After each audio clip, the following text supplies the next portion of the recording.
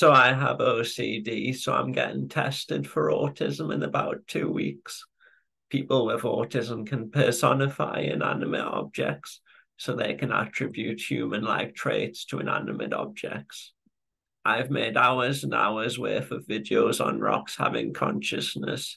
I don't necessarily actually believe rocks are conscious, but I enjoy imagining real rocks as conscious and coming up with a very in-depth version of neurology for ordinary rocks.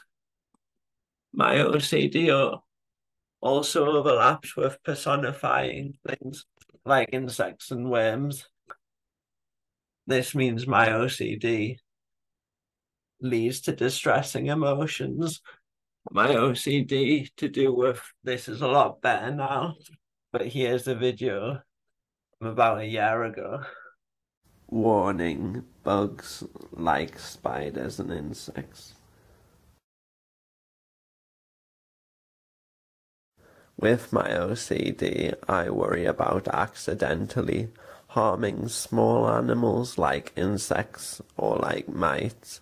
One of the compulsions for this is when I put two surfaces together, like putting a drink on a coaster. I have to check the surfaces for tiny animals, like insects or mites. This is so I don't accidentally squish them, and so I don't make them feel pain. I used to look across the surface in lines. There are lots of different surfaces that get put together during a day. I would check for any little specks that might be something like a little mite, and then inspect the specks. Currently I'm a bit better and just give a shorter look across a surface. I made a drinks coaster and drew small bugs on it. I thought this art may be interesting because it is meant to provoke a reaction in me when putting a glass down on it. I would maybe think, are any of these bugs and dots actual bugs? And I would maybe check the drawing in case they were.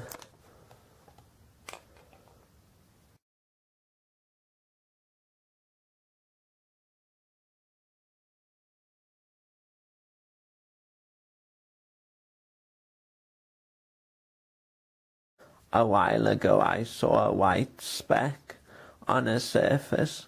I thought tiny creatures aren't usually white, so it's less likely to be a tiny creature.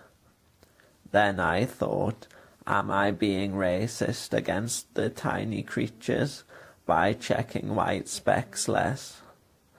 I don't think this thought caused me that much anxiety, but it was a thought I had. I've made 3 coasters, one with white dots, one with black dots, and one with red dots, as mites can look red.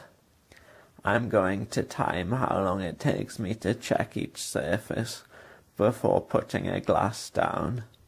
This is to see if I'm racist against tiny creatures.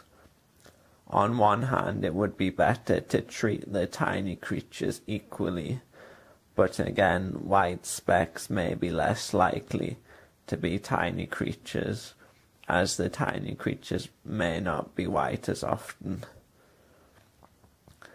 Therefore, I may not check the surface with white dots as long.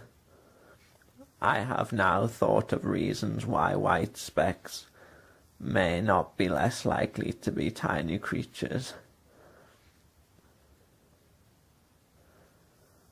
I did the experiment 3 times for each coaster. It took me the shortest on average to check the surface with white dots. Then the surface with black dots took longer on average, and the surface with red dots took the longest. I don't know if the experiment was the most accurate, but I thought it may be an interesting idea. There are reasons why this didn't take me as long and I am getting better. However, OCD about accidentally harming creatures like insects has impacted me in a lot of ways. Thanks.